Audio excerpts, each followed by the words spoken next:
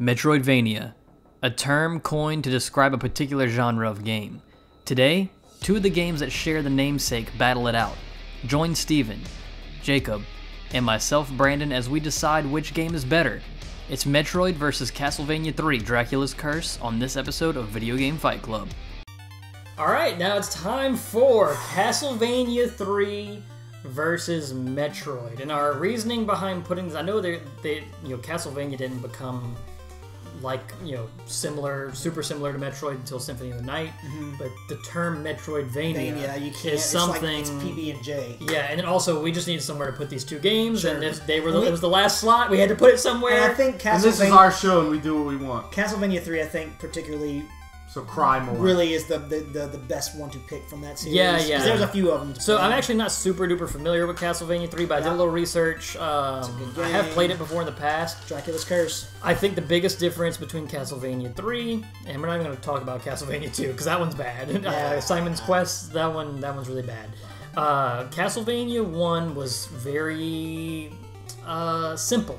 It was very simple, and then Castlevania 3 just kind of expanded upon it by giving you more playable characters. It has a cool story.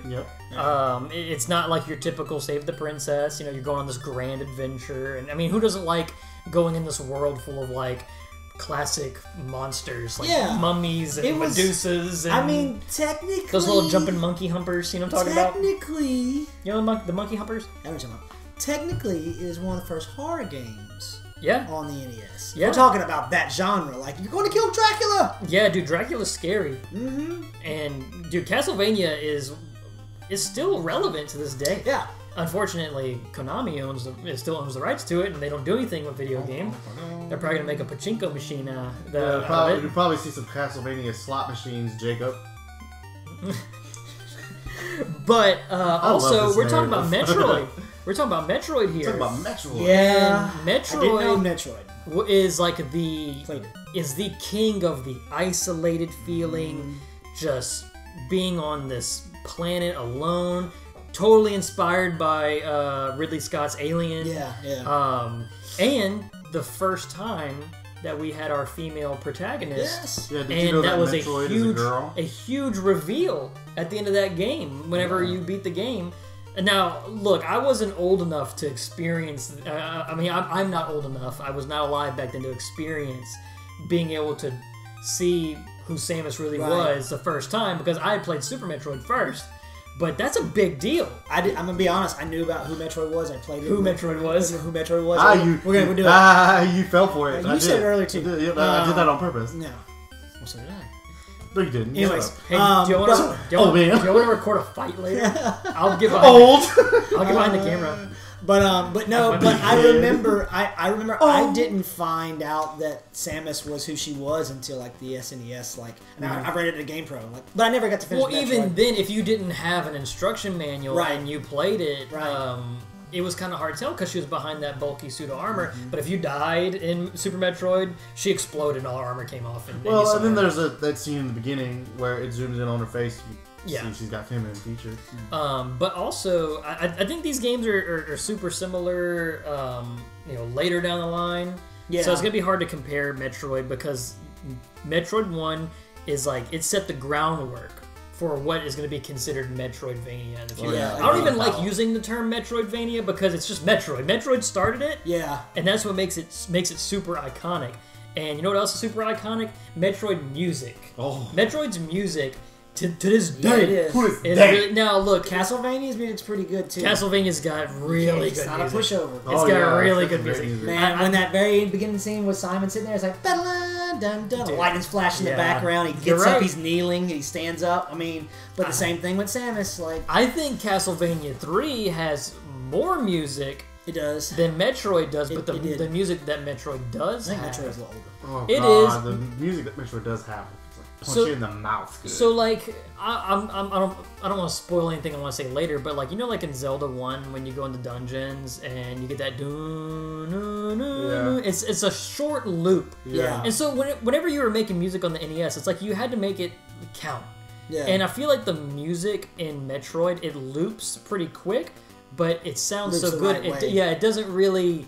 It doesn't mind-numbingly. Yeah. It doesn't drive you insane like Zelda's dungeon music. In my personal opinion, I don't like it because it's too short of a loop. You get a and it goes It sounds back. really good at first, but after the first few loops, you're just like, okay. But like Metroid 1, you get the Kraid's lair. Yeah. Now Kraid's lair. there's a lot. I mean, it expands on that music, and it has even better music in the future. Oh yeah. But I think Castlevania might have, because of its variety and the more tracks it does have, I think it might be a little better. I don't know. What do you think? I think it's a little better, but I think that's only because it's just the techno. It's not like the 3-to-1 thing, like the technology to Mario 3 to Mario 1. Yeah, the leap in technology when 3 came out. I think you're right. Because once you as the years go by, you kind of figure out the new limitations. Like when you make a game.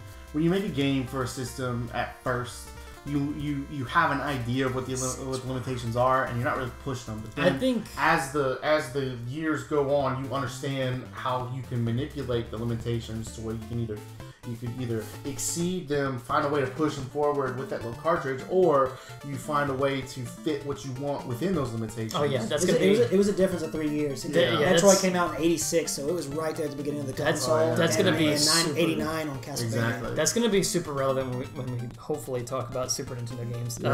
But I think visually, Castlevania just looks better. Oh yeah, I agree. I mean, that's another hardware limitation thing probably, but But I mean, Metroid does a good job at painting the picture of what it's supposed to be. But in my opinion, Castlevania has that extra few years on them to where they could fit in. And I say this, as if it's unfair, but I'll be honest. Castlevania 1 probably has a little bit better detail in my opinion. Well, the thing, the worlds felt lived in Metroid. I remember when I'm playing it. I remember it felt scary being in those little caves and the creatures, the bats would drop down and try to hit you.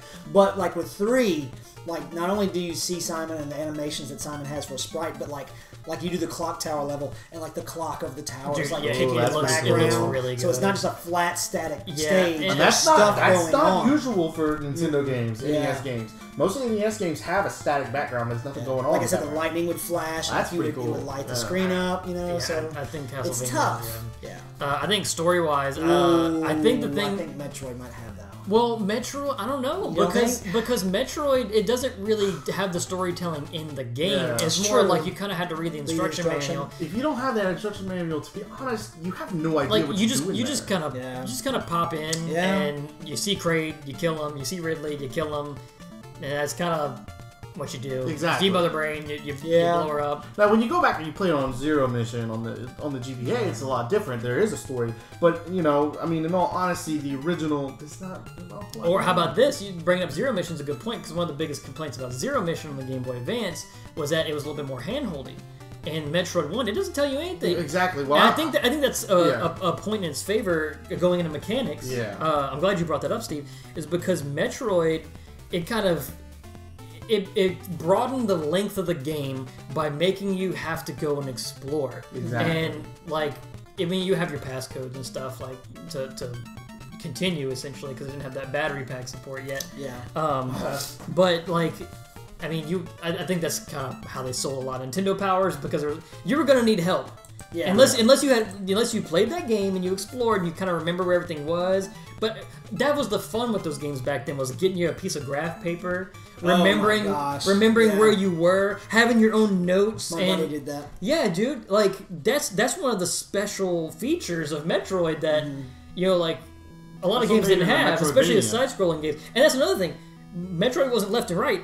Metroid starts and you have to go left. Yeah. Like a lot of games, you need to go right, or you just continue going right. Mario or any other Kirby even. Yeah, Kirby. It's like you just go right, and like the first thing it does is break those conventions and let you know, hey, this game's different. Yeah. And so, and also, I think it's just a smartly designed game. That's another thing. But what do you think's more revolutionary? I have to go with Metroid on that one. Metroid? I agree. I think as a technological piece, I think Castlevania takes that. But we're talking about what it was able to do in that game, mechanically, visually, audio. But at the end of the day, the blueprint, the DNA of Metroid is built into Metroid, the NES Metroid, and that kind of started that. Especially when y'all are going to get to maybe if we do the SNES special. Yeah, that's the one. I agree with Jacob. I think he said it pretty well. I think it's revolutionary because the way it introduced this new genre. But I think you're right. I think Castlevania is technically a better game from a lot of different aspects. Yeah. But like, I think, like if we lead into the next one, right? The test of time. Yeah, I think Castlevania just feels better, it plays better, it looks better. And then sounds better. I think it does stand the test of time a little bit better because Metroid's rough. It is. I think if a lot of like people who aren't used to NES gameplay go back and play Metroid, they're just gonna like die and be like, I'm not playing this. Yeah, that was me. That's why I say that. And then, oh man, what represents the console better? Ooh, I'd have to say Metroid. I'm with Steve. I'd have to say Metroid. I agree. And Nintendo games are gonna have a little bit of an unfair advantage to that in that regard because those are gonna be the ones that people remember the most, not just because they're iconic, but also because they're first party. They're the forerunners. And they were marketed. They were marketed that way. But I mean, in all honesty, there's just a whole lot that's iconic. I mean, it's one of the very first female protagonists in a game that, you can't understate that, like, you have to think, too, when they marketed the Nintendo, it was marketed in the boys section. That's how they got it to sell so well. They marketed it in the boys Well, they didn't promote that she was a female. No, they didn't promote it, but it was the first thing, but, it was revolutionary in that fact where this is a female. Yeah, it was like a treat for finishing the game. Exactly. And also remember the Justin Bailey code where you put in Justin Bailey and then you get to play as Samus with her suit off and she got the green hair. Yeah. You know that? Mm-hmm. That's pretty cool. I'm just looking, man. I'm trying to compare. This is a tough one. Actually, this is pretty tough. I feel like the first two I kind of already preset my notions with what I wanted to pick, but this one's. I thought I had it, but now. This is hard. It's really hard. Very hard. Is it time to vote? Yeah, it's time to vote. I'll go first. Go first, Brian.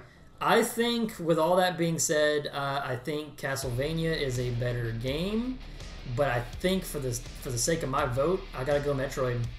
I think I'm voting Metroid because I think that it created a franchise that is, to this day, like people are clamoring for Metroid 4. Metroid Dread was such a big deal, and people loved how Metroid Dread went back to its roots. And people wanted that old school Metroid, and there's a reason for that. And I'm glad we're not talking about Super Metroid right now because I'm super passionate about that game. But I think Metroid is just, for the sake of what is a better NES game to move forward in this bracket, I'm going Metroid. Steve. It's tough, man, because I mean, both these games are incredible. I think in a lot of ways Castlevania is a better game, and Metroid just stands out as an icon. You can't ignore the fact that Samus is to this day one of the most iconic female protagonists in gaming in general. I mean, she paved the way for girl protagonists, in my opinion. I think she kind of popularized it. She made it cool. But Castlevania kind of stands on its own because it's a fantasy hit. It's one of those games where it's like, I want to kill a bunch of evil things. I'm gonna play Castlevania, and that time I want to kill some evil things. But did you feel bad for stomping on Goombas, so you wanted to go burn some mummies instead? Medusa heads? Well, I don't mean it in that context. What I mean by is that Goombas were introduced by Mario. They were made up for Mario. You're familiar with a lot of these baddies. You're familiar with mummies, vampires, witches, jumping humper monkeys. I mean, you see those in Frankenstein monster. Yeah. At the end of the day, this was a tough one for me. But I gotta pull the trigger on Metroid. You can't go against the iconicness of Metroid. I mean, Metroid is just, it's Samus, dude. It's Samus. It's all these iconic. It's just the thing that really sets it aside for me is that the isolation that you feel in a Metroid game is just paramount to the experience, and you don't get that in a whole lot of games because you need to feel alone in that game. You really do to truly experience it, and they do such a phenomenal job, even with the limitations of the time period in which this came out. What was it, 83 we said? 86. 86, excuse me. When this came out in 86, and even then, it just made such a compelling argument for this is a game that's supposed to make you feel uneasy. You are alone. You're in space. You're scared. You know, and it did everything to the best of its ability. Castlevania, as far as quality, I'll give Castlevania the nod every day of the week. But man, you're talking about like what deserves to go forward as the better game all around with all of these factors considered. Metroid every time. Yeah, it's close. I mean, I'm already. It doesn't matter what I vote, but I have to say, there's two Jacobs in my brain when it comes to gaming. There's the kid nostalgia bias. This is what the rose tinted glasses. But then there's the mature older Jacob that has to look at things and look at things with the critical eye. Yes, I know how you feel. So like nostalgia Jacob wants Castlevania because you know what? If I want, I got like you said, I got both those in front of me and 2 screens, and I want to have fun today playing Castlevania.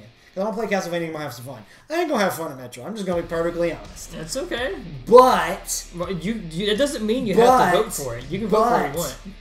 I cannot argue with what Metroid... Like you said, if we're representing the NES, if we're putting together a roster of the NES icons to fight against some other console, Samus is on that team, and Simon's probably not. Oh, man. So, I have to say... Actually, is Trevor Belmont in this one? That's Trevor. So, I have to say Metroid. So, unanimous across the board.